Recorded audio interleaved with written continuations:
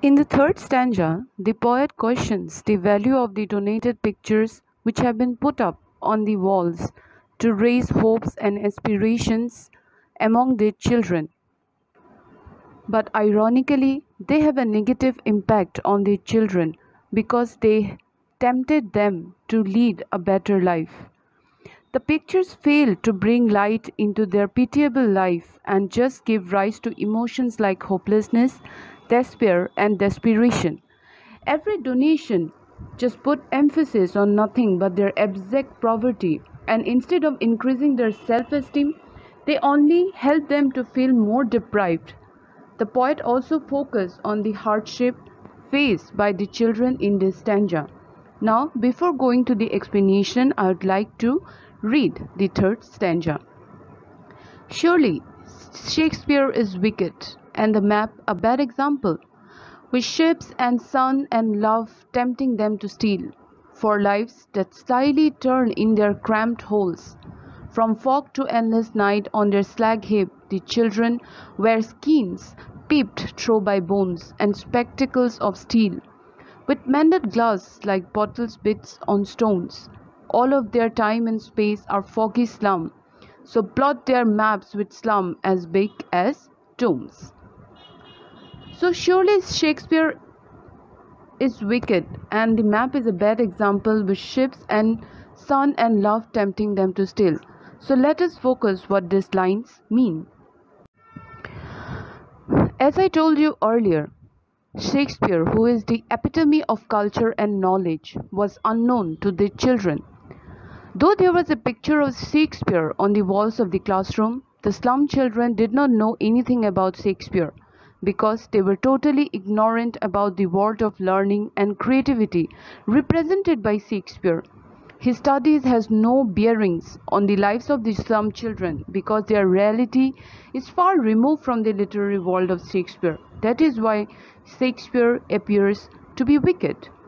Shakespeare is wicked for these children because the slum children are unaware of this literary genius. As in the slum classroom, hardly any quality education takes place. His literature is far-fetched for these children. So, there is no use of putting up his picture in the slum classroom. The portrait tempts the children to liberate themselves from their mundane, boring, miserable existence in the slum, and it infuses in them a desire to read more and attain better education in the slum children. Although the portrait of Shakespeare presents to them an intellectual standard that appears to be desirable to the children, but at the same time it fails to empower them to achieve that standard because of their poverty, because of their misery, because of their circumstances. Another interpretation of why Shakespeare is considered as wicked by the poet, because Shakespeare's work always deal with grand tales, often set in distant land, featuring different types of people. His works mostly revolved around royalty and the rich nobles. According to the poet, he only described the world of kings and noblemen, knights, which these children can aspire for but can never reach. He is exposing these underprivileged children to a world which is beyond their reach, somehow misleading them as they tempted to be a part of the world of rich elite which they will never experience. So there are two interpretations of this why Shakespeare is considered as wicked.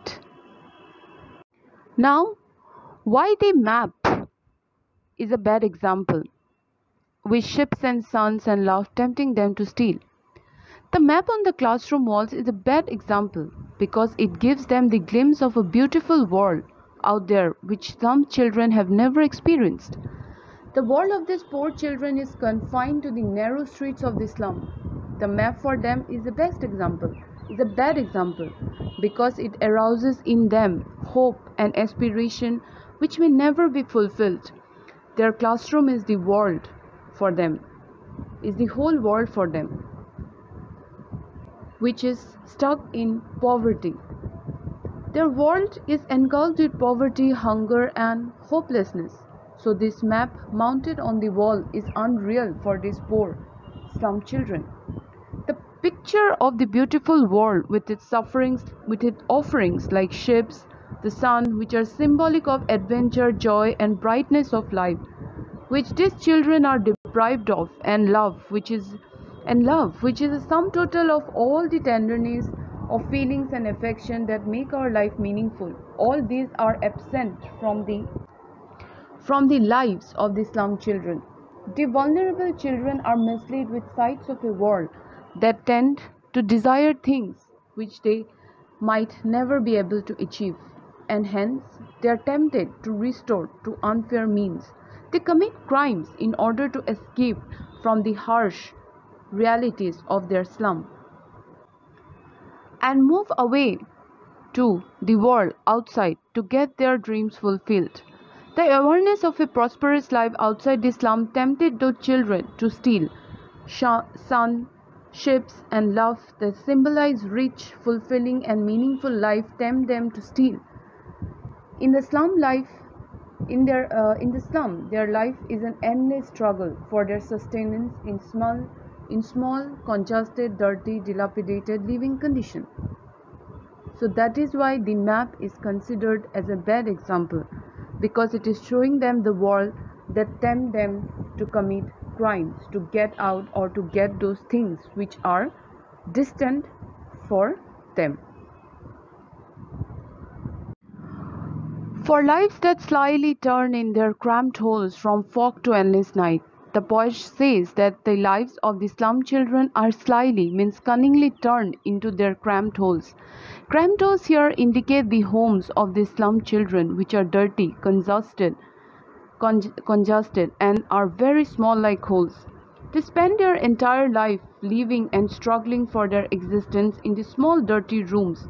The word cramped intensify the stifling quality of life of slum children, means suffocating quality of the slum children in those cramped holes, small holes, tiny homes. The children are like rodents or mice that live a pathetic life in the cramped holes of the slum. Slightly turned indicates that the lives of the slum children moves from a bleak to a dark and hopeless existence. By the expression cramped holes, the poet not only talks about their small and poor houses, but also suggests severe lack of opportunities of growth, hopes, and aspiration. The children have adapted themselves to live in this tiny space. They live in their small homes, which are filled to full capacity. A lot of people live in very small houses. Many of them even died without getting out of these cramped holes. So the poet feels it not only irresponsible but also immoral to hang pictures of a beautiful and perfect place and show them a perfect world to these children who live in a suffocating hovels, move from one endless night to another without any ray of hope. In desperation to reach a world that is far removed from their lives, they commit crimes like stealing. From fog to endless night, the poet uses the phrase to describe there is no end to sorrows and suffering of the slum children. This phrase describes the miserable, bleak, and hopeless existence of the slum children who have a dark future. Fog and darkness dominates their lives. In slum, their children is an endless struggle for sustenance in small, congested, dilapidated living condition. The poet seems to suggest that the slum children do not have any brightness in their lives. Fog refers to the uncertainty of their lives, as they are unsure where their lives will lead, indicating a bleak future. An endless night is the dark and hopeless existence. They only have uncertainty and hopelessness with themselves. Life in a slum is an endless night, forever dark and unclear, without any hope and nothing to look forward. From birth till death, their condition is the same. There is no improvement in their situation. The future of slum children is uncertain and full of darkness and remain the same from birth to death. They live lives of uncertainty and suffering from morning to night, and their condition turns from bad to worst. Their life is one of the endless struggle in darkness. The future of the slum children is without any ray of hope, a future that can go from bad to worse. These cramped holes, which are their homes, will slowly turn their lives into an endless night. This means they have no bright future at all.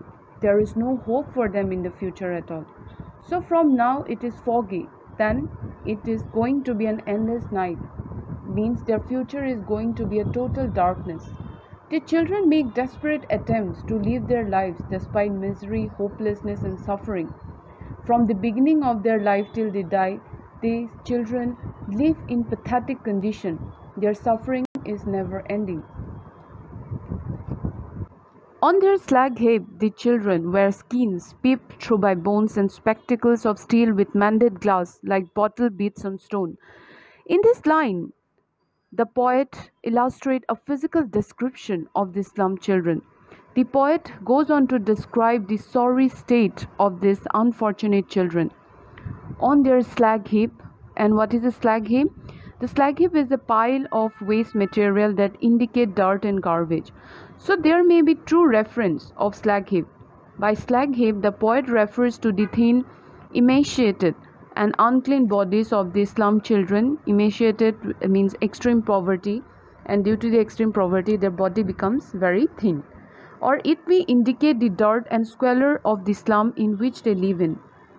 Where skins peeped through by bones, poet has used very powerful image which force us to think of students, of slum students who are not eaten for days.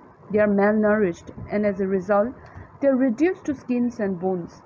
These deprived children are so malnourished that they appear to be wearing skins on their unclean body, and their bones are peeping out of their skin. The slum children are so thin that one can easily see their bones through the thin layer of their skin. The poet has used the poetic device metaphor where comparison has been made between skin and cloth. Their skin looks like a thin layer of cloth and the bones beneath are visible through the skin. It just shows the bad condition of the children. From the description, we can understand that the children suffer from malnutrition and so they are frail and delicate. They wear spectacles of steel with mended glass, discarded spectacles by the rich. Mended means repaired, and it worn several times. They use mended glass as they cannot afford to replace the broken ones. They are wearing broken, overused, and mended spectacles. The children are wearing spectacles which are made of steel having shattered glasses, although it was mended. Spectacles with cracked glasses looking like repaired pieces of a glass bottle lying on stones, suggesting immense poverty. When the bottle hits on the stone and it's shattered into pieces, then after you mended it, the cracks still remain there. It still remain there. So their glasses look exactly like the same. They do not give a clear vision but a blurred one. The state of poverty is intensified by the fact that the glasses which these children wearing are cracked and look like broken pieces of a bottle. They have mended it to be used. Glasses of these spectacles are like bottle hit on the stone. They are broken into bits. Perhaps they have picked up spectacles of steel from the garbage thrown by rich people. The spectacles of steel may also refer to their rough lives, which is as hard as steel due to poverty and social injustice. Their outlook in life have also hardened because of life's ruthlessness. There is no gentleness or softness in their young lives. The poet deliberately evokes sharp images like bones, steel, glass, bottle beads, and stones to conjure picture of hardship in the lives of the children.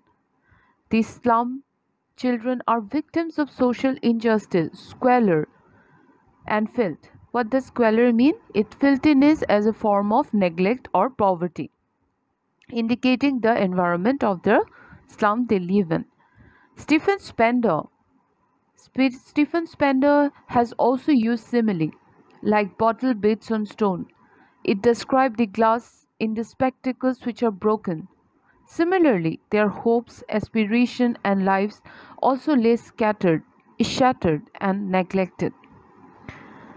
Their entire appearance reflects their misery and deprivation. They see the world through broken glass and thus have a distinct and blurry vision of the world. Their entire appearance reflects misery and deprivation. All of their time and space are foggy slum, so blot their maps with slums as big as tombs. So here the poet tried to say that the children's lives are completely engulfed in the hopelessness, mist and darkness of the slum.